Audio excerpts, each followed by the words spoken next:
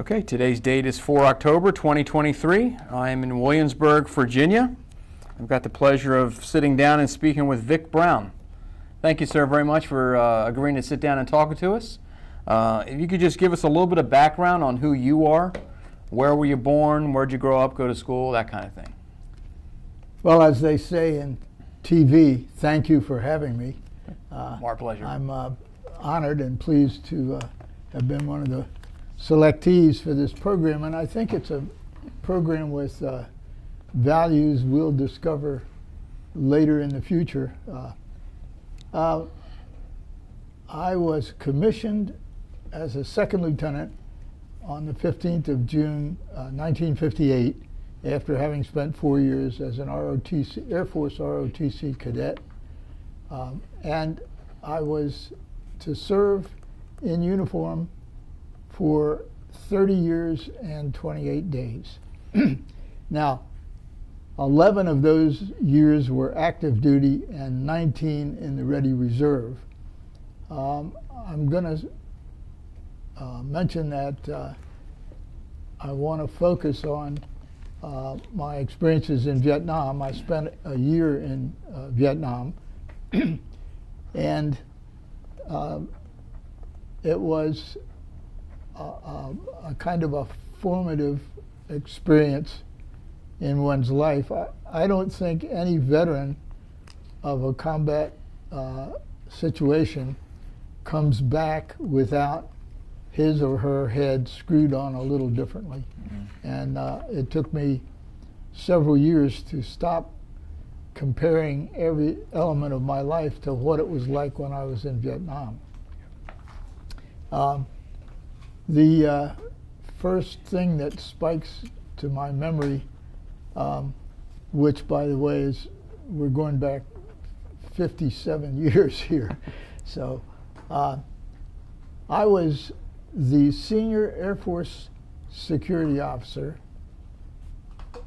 and my responsibility was running a communications center that brought in 24/7, by the way. I had 3 officers and 25 enlisted on my team, and we brought in all of the top secret code word special intelligence derived from the intercept of foreign government communications.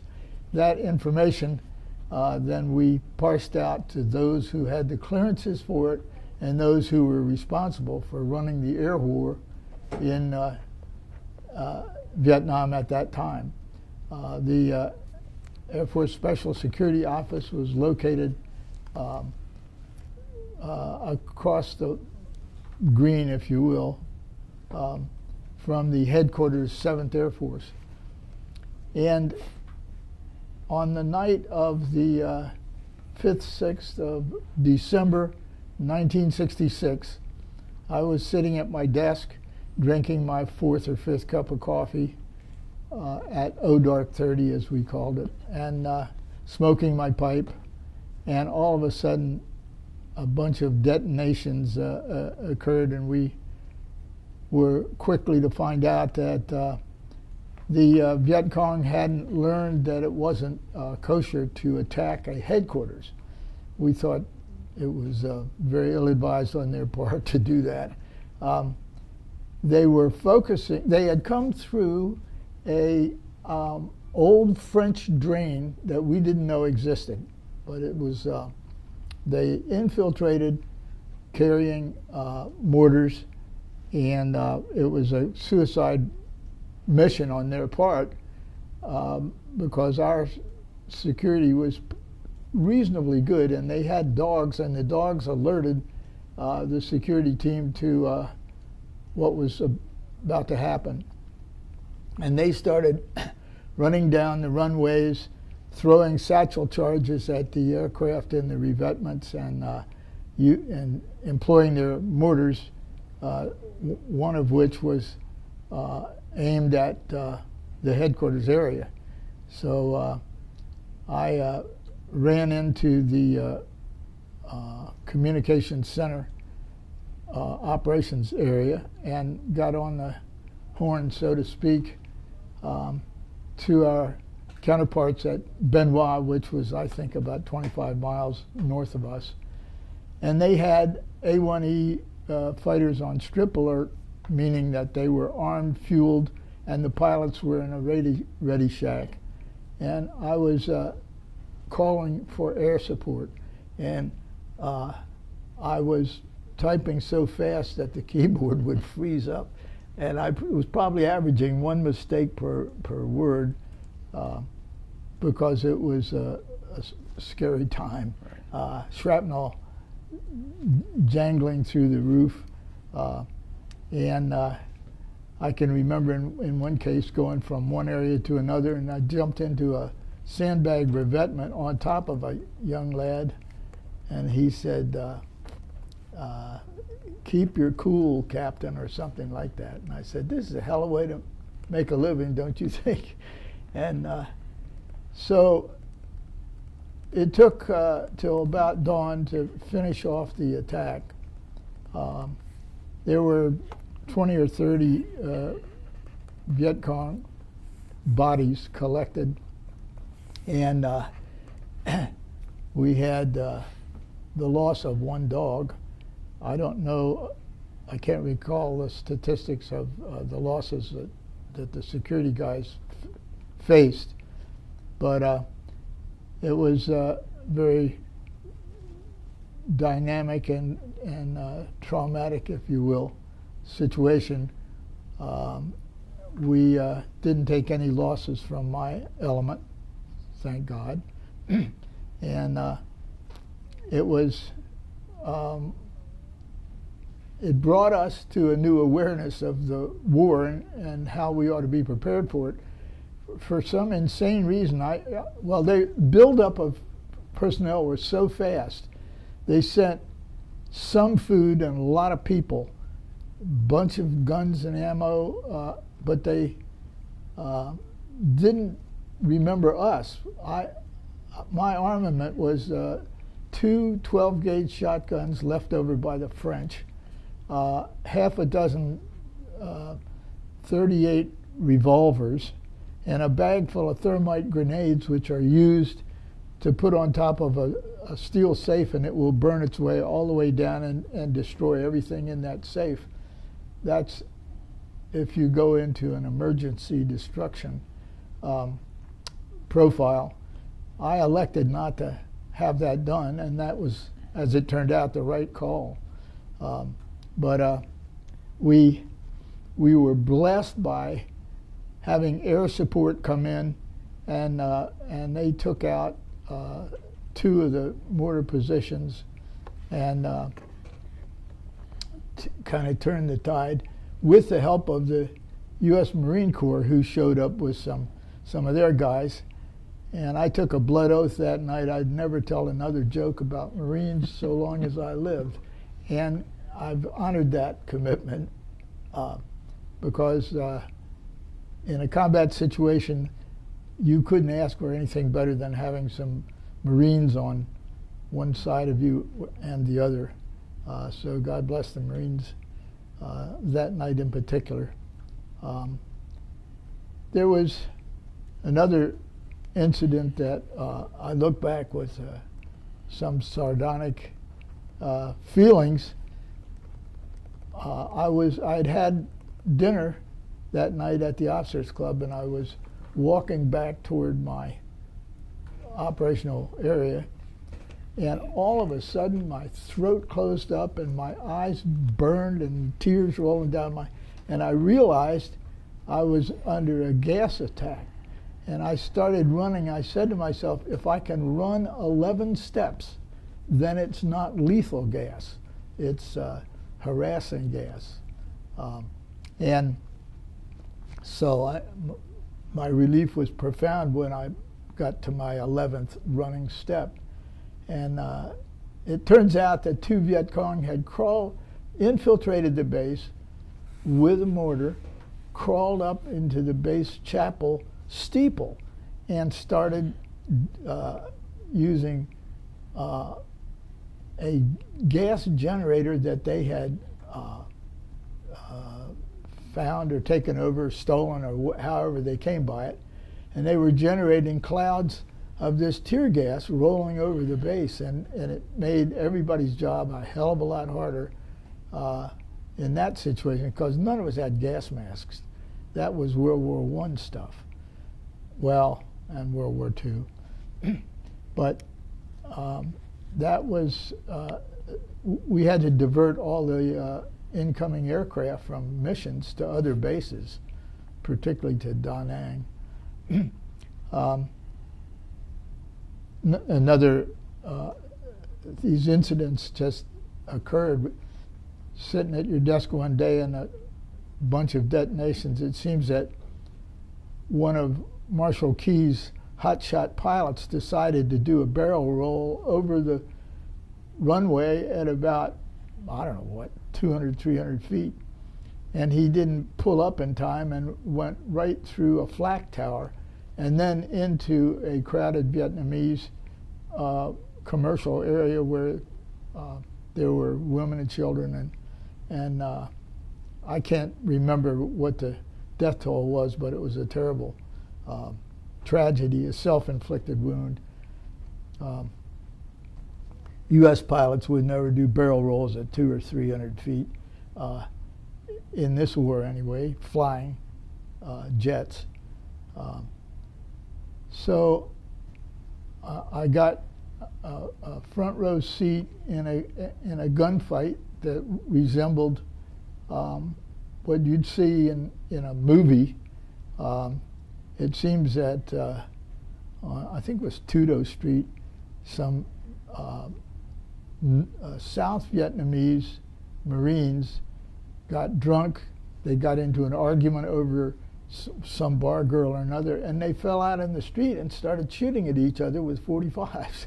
And I was in my quarters at the time. I leaned over this balcony, iron fencing, and all of a sudden a round ricocheted off the fencing about maybe 10 feet away from me, and it suddenly hit me that it was not a good idea to be leaning over watching this unfold. I was on the 7th floor of a hotel at that time.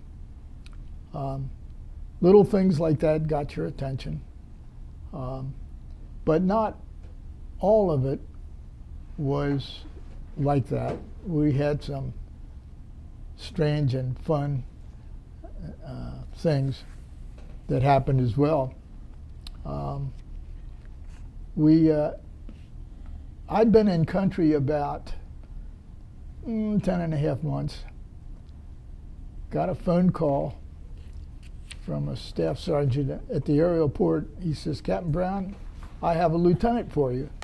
And I said, "Well, I doubt that. I only have a TO&E that calls for 4 officers, myself and 3 others, and I have those 3 billets filled." He says, "I'm looking at the orders, and they clearly send this lieutenant to you." I said, "Okay, tell him to bring me a copy of the orders, get the gray Navy bus, and get off at the main headquarters and ask somebody where the AFSO is." He says, "This is not a him, it's a her." I said, "Sergeant, I've been in this place for 10.5 months. The only round eye I've seen were nurses who jumped off airplanes, loaded them up with wounded, jumped back on the plane and took off. Otherwise, no females." Well, he said, "On my mother's grave, I have an Air Force first lieutenant type, female type." I said, "Sergeant, I'm going to send my Jeep and a driver to pick up this lieutenant. If you don't provide one each round eye lieutenant, I'll have your stripes." Well, we sent off the vehicle, came back. This young officer could have stepped off the pages of Playboy or Penthouse. She was an absolute knockout, even in uniform. So normally I would vector a new incoming person, the first thing you have to do is clear them for signals intelligence, and in a pinch you could probably do that in 20 minutes. But with this young lady, I took it on myself to make it a good 2-hour indoctrination. And so I asked her if she'd care for some coffee, and she said she would. The coffee we had in our coffee mess would make the blind see, the deaf hear, and the dead rise. It was that strong. And we had a ground rule. Any man that came into the unit, no matter what his rank was, first thing he had to do was clean the coffee pot. Any man leaving to rotate back to the States, the last thing he had to do was clean the coffee pots. So sometimes we'd have coffee pots cleaned 3 or 4 times in 1 week. Other times it would go 3 or 4 weeks between cleanings. So that's why the coffee would keep you awake during what we call shifts. We lost 2 of our officers for a while, and myself and one other officer were on duty 12 on and 12 off without any breaks. That went on for over a month, and that's a subject in itself. Anyway, I'm indoctrinating the lieutenant for signals intelligence, and finally she says, excuse me, Captain, but could you direct me to the female latrine? I said, sure, and I called in my senior sergeant, my NCOIC. I said, Sarge, you're on your 2nd tour here. Where is the female latrine? I said, I've never seen it. And he said, Captain Brown, there is no female latrine on this base. I said, well, there's going to be right now. And so I said, round up one of the guys that can be spared, have him go up, and we had a latrine in the middle of the compound, and it was on stilts. You've seen pictures of buildings on these tall stilts because of flash flooding. So this one airman went up to the door, waited until the last guy vacated. And we're talking, there were like 4 commodes on a side, so there was 8. And it was one of the most popular places on the base, let me tell you. So a long line of angry guys. They had never had to wait in line to go into the latrine, and there was a set of stairs up to a platform for ingress. Well, I said, the first order I'm going to give you, Lieutenant, is do not, repeat, not read any of the graffiti written on the inside of this latrine. It is not for your consumption. Do you read me? And she said yes.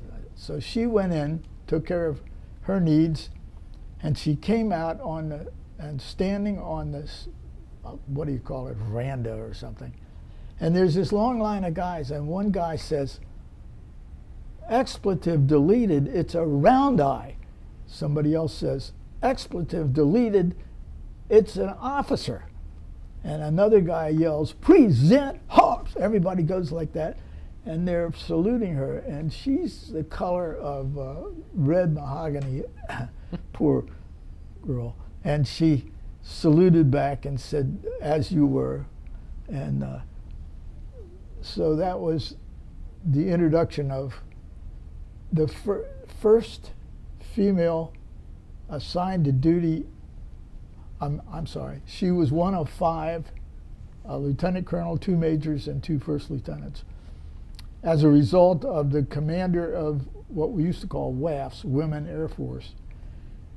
The commander of WAFs came and convinced the commanding general of 7th Air Force to bring in some female officers. And reluctantly, he disagreed. All of them turned out to be first-class additions to our war effort. The lieutenant, I left before the Tet Offensive, and she was pinned down under fire for several days, and they were, you know, no showers and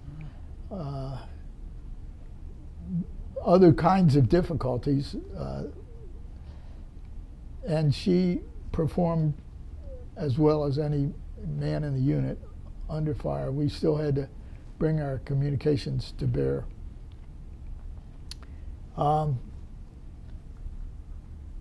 So I think you said you had a question for me when we started. Yes. What made you join the Air Force? Why did you decide? Well, there was a time when I pictured myself as a flyer. I was in high school, and it came to pass about some halfway through junior year that I had to pick a college. My parents were willing and able to fund me going to college. And I picked a school that was 500 miles away so that my parents couldn't easily dabble in my life on campus. And I picked a school that had Air Force ROTC. Ohio Wesleyan seemed to have all of the requirements of my young mind at that time. And I applied, and I was accepted before any of my other applications at other schools came through. So I closed the door on the selection process and said, I'm going to go to Ohio Wesleyan, and I'm going to become a cadet. And I did that, and never looked back.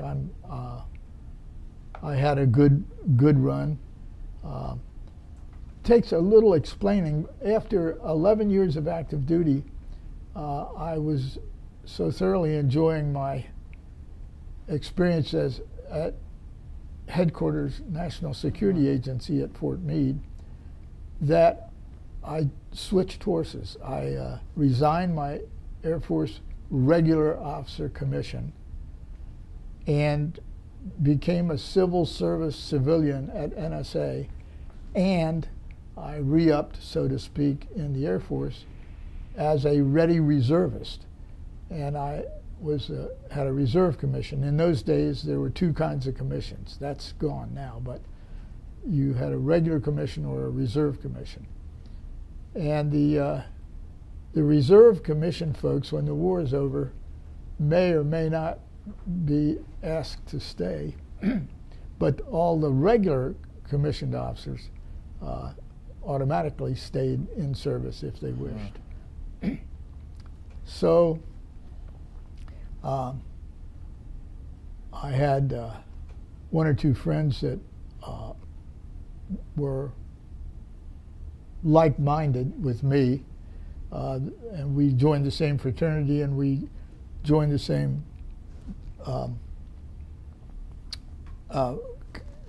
ROTC detachment, and we were all ultimately commissioned 3 years later. So I've served a total of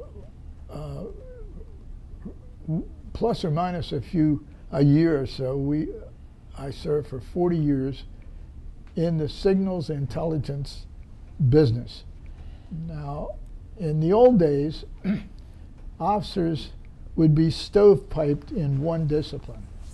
After a while, that was no longer true. An officer in the intelligence game would often spend some time with imagery, used to be called photography, and he would spend some time with signals intelligence and some time with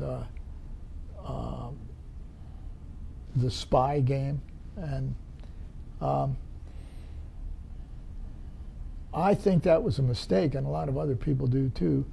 We grew somebody like me, starting as a second lieutenant, ending as a full colonel. And all of that was dedicated to signals intelligence, so that I knew that game fairly well. Whereas other officers who spent a year or 2 years here and then flipped over to here, he was a good generalist, but it was a time when we needed officers that were particularists, if there is such a word. That's a 5,000 word answer to your question, I think. Right. You said you wanted to be a pilot, or was that originally what you planned to do? I originally was interested in becoming a pilot, and then they jacked up the required service time. ROTC graduate who went into any other field, we call them ground pounders, like I was, had a 3-year commitment. But if you went into flying, it was 5 and sometimes more, depending on certain variables. And at that time, I didn't see myself, at that time I was a cadet, and I didn't see myself wanting to spend 5 whole years in the Air Force. So I opted out of the Air Force Specialty Code for flying. I lucked out and got one for intelligence. And then I got to having so much fun, and it was so interesting that I decided to stay on in the Air Force. And so instead of backing off because of a 5-year commitment, I took on a 30-year plus commitment. And the Air Force was very good to me. And fortunately, they've been paying me ever since I retired. What is signal intelligence? What does that entail? What that entails is a worldwide effort spearheaded by the National Security Agency, which is the largest intelligence agency, much larger than CIA or DIA. And their job is to intercept foreign government communications, to transcribe them from after we break the codes and ciphers. Then we have to translate them into English, and then we have to write product reports on what the communication says, and then we can add from our fund of knowledge background information, and then we have to write a product report, and we have to distribute it to those people who have requested all information on a certain discipline. When I was at NSA, right after I got back from Vietnam, they put me in charge of an analytic unit charged with Chinese fighter activities, production, and their flying and fighting capabilities, their location, what they were working on technology-wise. And that was an interesting assignment. I was hoping to get into one of the Vietnamese elements, having just come from a year in Vietnam, but they needed my kind of person in the Chinese arena at that time, so that's where I went. And over the years, I've had various assignments that related to the kinds of disciplines like I just mentioned, the Chinese air. I had one large division that was tracking the Soviet transport problem. And you might say, well, boy, that isn't very sexy, until they load their airborne forces onto these transports and start going somewhere. That is a key indicator. SAC headquarters wants to know that by yesterday, because we ramp up our readiness if we think that the Soviets are about to do something stupid like invade Czechoslovakia. And so I'm sure that even though I've been out of the business for more years than I was in it now, I could guarantee you right now that National Security Agency and its subordinate forces in the Army, Navy, Marines, Air Force, they're bore-sighted on the things that would indicate a tell or information to key recipients as to what the enemy is likely doing, what they probably will do in the future, and for background information, what they have done in the past. We have advanced considerably technologically. We used to fly airplanes like the U-2 and the SR-71 over the Soviet Union to collect the kind of intelligence I've just been addressing. Now, almost all of that is obtained through satellites, of course, and the exception might be some country that would send a hot air balloon to float over the United States and collect intelligence. I was really taken with that event, and I think it must be that that a balloon is a hard object for your surveillance to detect. There must have been other reasons they would do it as well, but deniability probably. Yeah. But anyway, it's been a great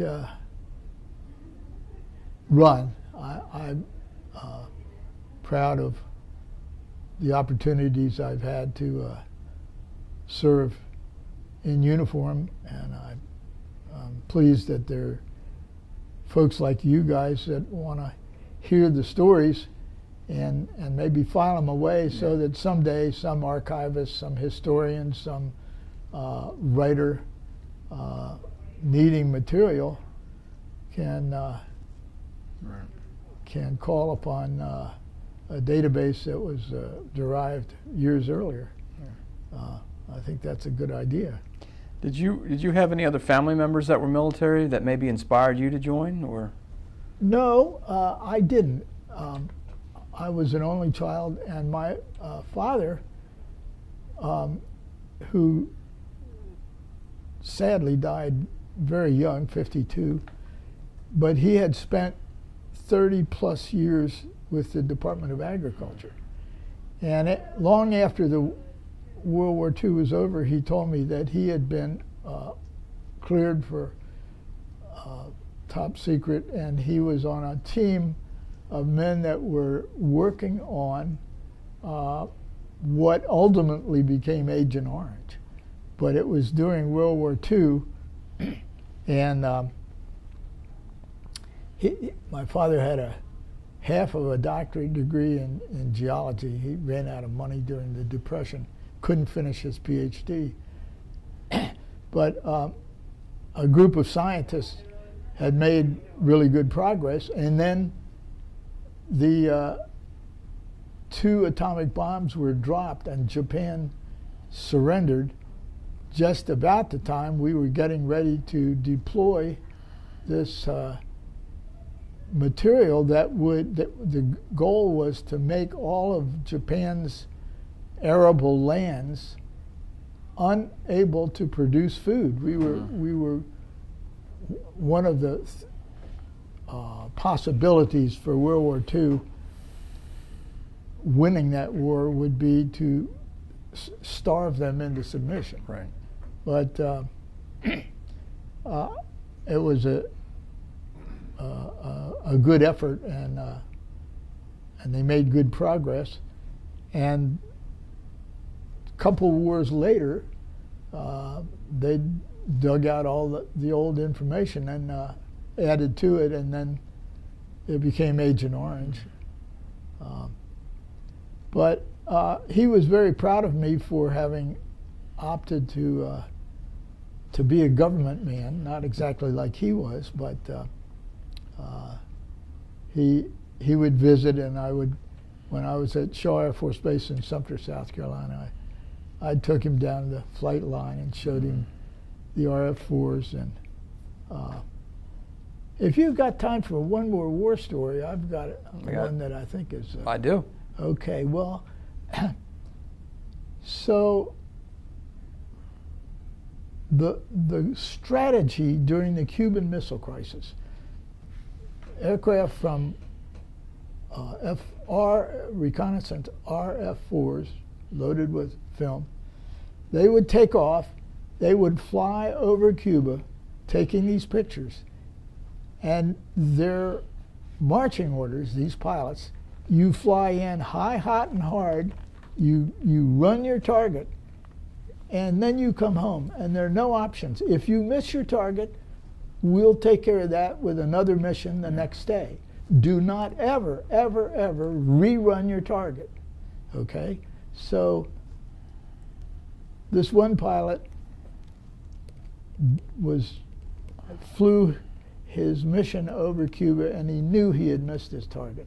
And he didn't want to miss his target, so he violated the standing orders.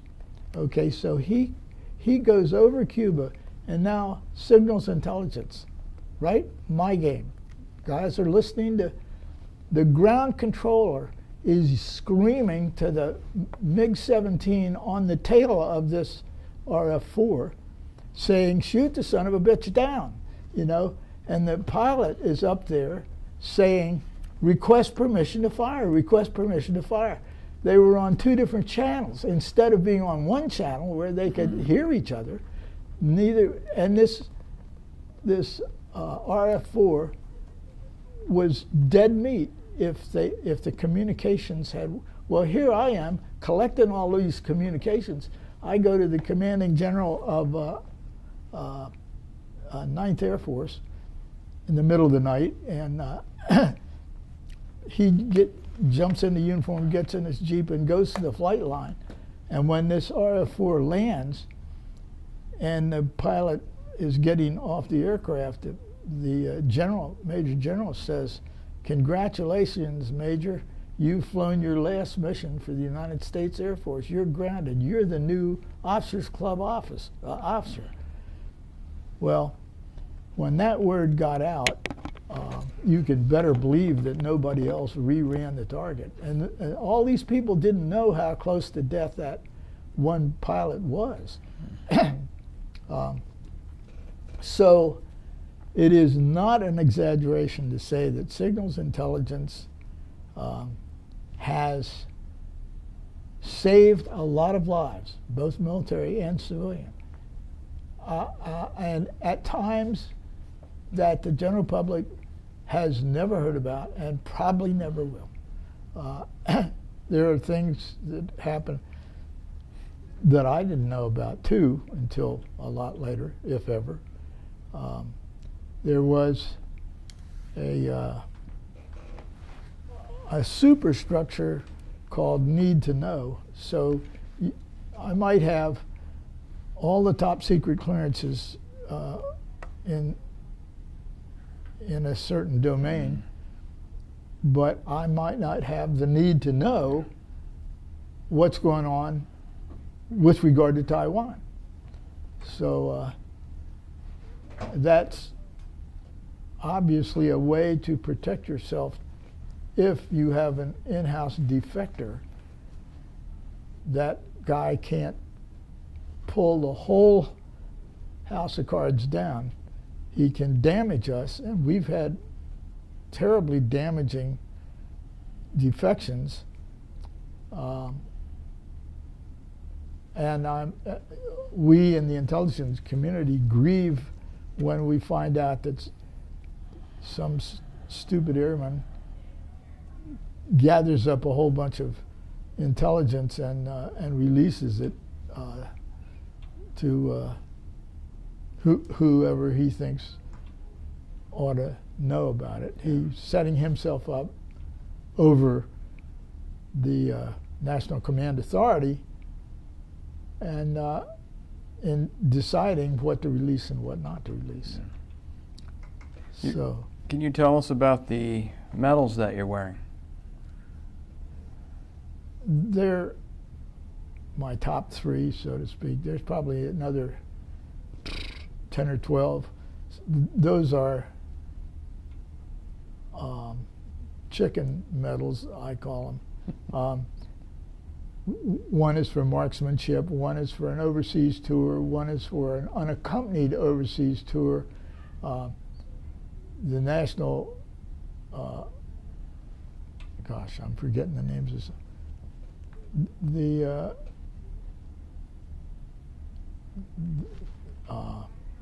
I'm pulling a blank. At 3 o'clock in the morning, I'm going to call you and tell you what. National Defense Ribbon? The National Defense Yep. is one of the chicken ones. I say that. I don't want to disparage any of the ribbons and all, but the one in the middle is the Bronze Star. There are 2 kinds of Bronze Stars. One with a V for valor. That's earned in combat. The one I'm wearing was not earned in combat. I was in a combat environment, but I wasn't a combatant. Right. And so they thought I did a good enough job that when I left Vietnam, they awarded me the Bronze Star. Meritorious Service Medal was awarded the second time I was appointed to be the I don't know what's the right words. We had a large cadre of ready reservists that came to NSA to train each year, and I had a hand in that process to get these guys in the right place for the right kind of training. And so I guess they thought I did a good enough job to appoint me as the most valuable reserve officer for a period of 2 or 3 years. The third medal, which is the highest, when you read them from left to right, and that was a medal that captured, some of us call it the Tombstone Medal.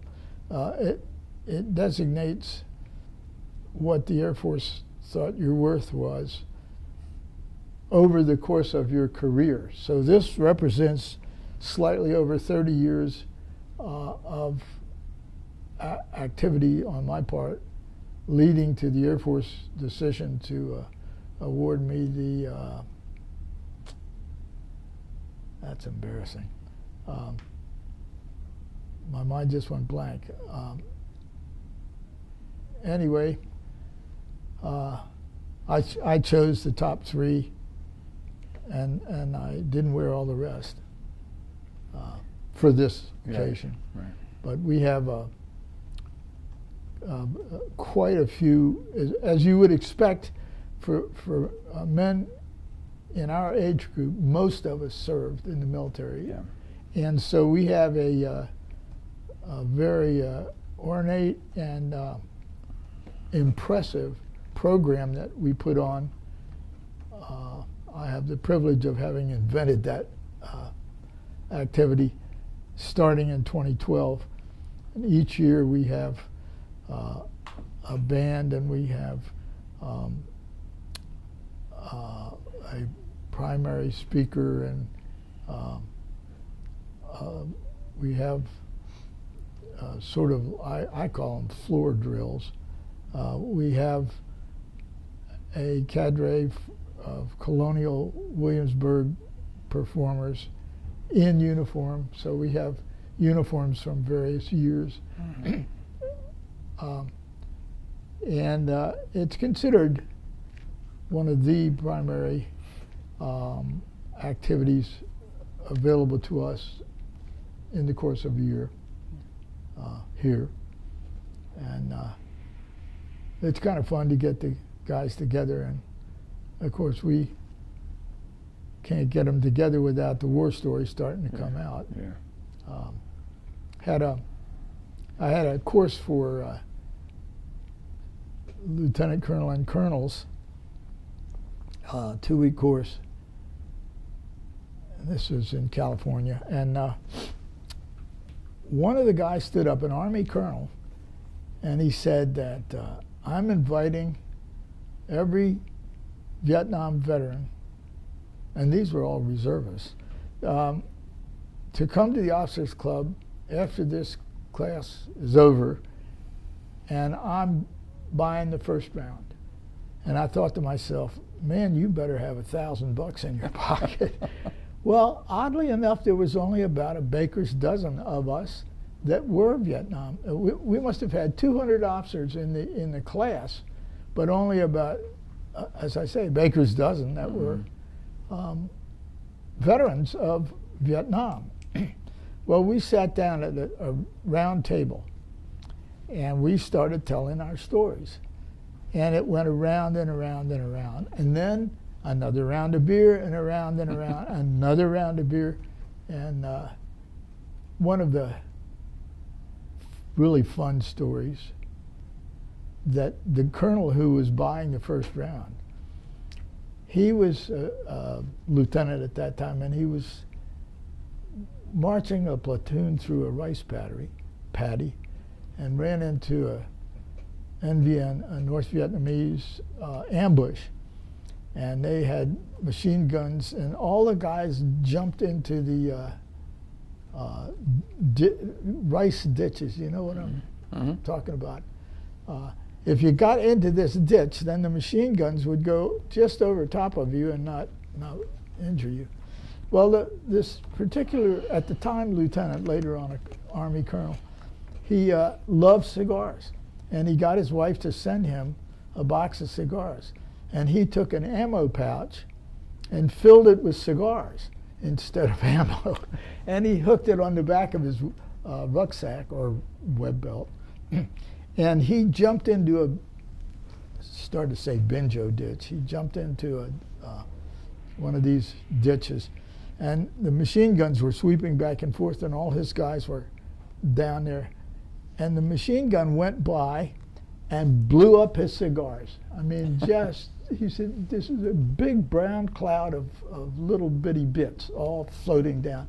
He said, I got so mad, I leaped up with my M16 and charged the machine gun nest and shot all of the NVN combatants.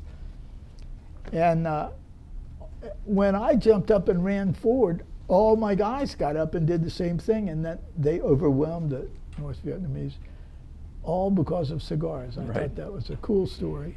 Never forgot it. But we went around and around, and finally the club officer came and said, Colonel, I'm sorry. We've tried to close you guys down for the past hour. You're over an hour past the closure of the officers club. If I have to, I'm going to have to call the base security and have you guys escorted out. Well, we stumbled out finally, but it was a fun and fun is a fungible word. Yeah. It can mean different things, and all of it, interestingly enough, all of it was humorous. Every story we told had humor, or it was at least neutral. You didn't get stories about how you lost a buddy or a whole bunch of buddies. That was off limits. And I remember as a young lieutenant sitting in an officers club and listening to a gaggle of U.S. Pilots, and they were telling their war stories about flying combat in World War II, and that was sort of the same kind of phenomenon I think happens with every war. Yeah. What would you like others to know about your service? Well, it's important that they know that it was voluntary, although because the draft ended halfway through my ROTC service as a cadet. And when I got on campus, about 95% of all males were in ROTC because that protected them from being drafted. Right. And as soon as the war stopped and the draft stopped, about 50% of these guys quit the ROTC. So the first thing I would want people to know is that I volunteered. The second, I think, was that I did serve for a year in a combat zone and got shot at a few times. I think the third item might be loyalty. I was deeply loyal and committed to the mission, and I guess finally the sense of awe that I often had at the performance of our people under great duress. Is that? This is a test of the National Wireless Emergency Alert System. They're 2 minutes Purpose is early. to maintain and improve alert and warning capabilities at the federal, state, local, tribal, and We'll just wait till that be done. And evaluate the nation's public alert and warning capabilities. No action is required by the public. Well, we can crawl out of our revetments now. Right. And, it's, I think, as an institution, our military today may come damn close to ranking #1 because so much of the rest of operations of a civilian nature seem to be broken. yeah.